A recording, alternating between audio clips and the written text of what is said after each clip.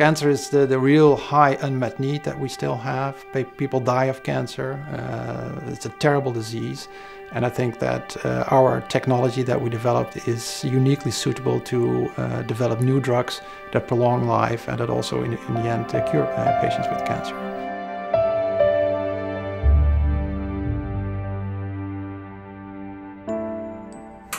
My name is Ton Lochtenberg. I'm the founder and CEO of Merus. I'm a scientist by training. I became a professor in immunology in the University Hospital here in Utrecht. And although I thought that would be my career, I left university and started a career as an entrepreneur in the biotechnology area.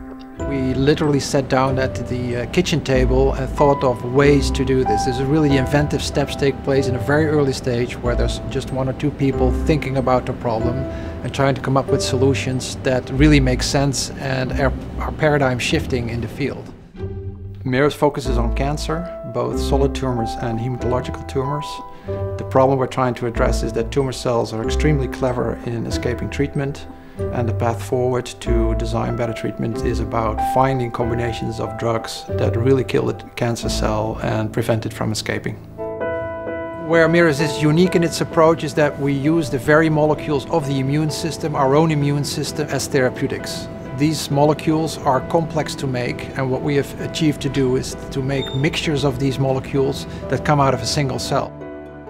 The partnership with JDC came alive actually through scientific means. So the first interactions were about meetings that we had with various teams of JDC, in which the scientists explained what they were doing, what the results were, and how we were developing our story. And that is often the best entry point into a collaboration, because in the end it is about the science, it's about the innovative power that a company can bring. Our CEO Ton Lochtenberg is for me very much an inspiration, because he is one of the rare people that not only is incredibly bright and inspirational from a scientific point of view, but also from a business point of view. What's really helped us is the team that's present in these innovation centers like the one in London, where everybody basically lives on the same corridor, and a small company like Merus has access to all the right people within a large corporate structure, and that's very valuable to us.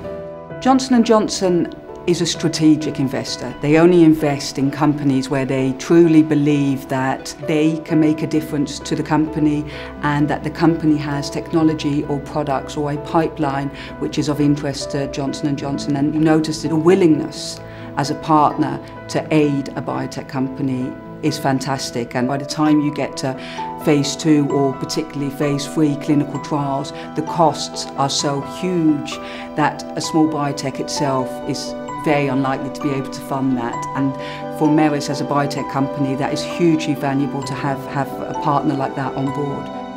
The dream we would like to realize is to develop a product for people with cancer that really makes sense, that really makes them live longer with a high quality of life.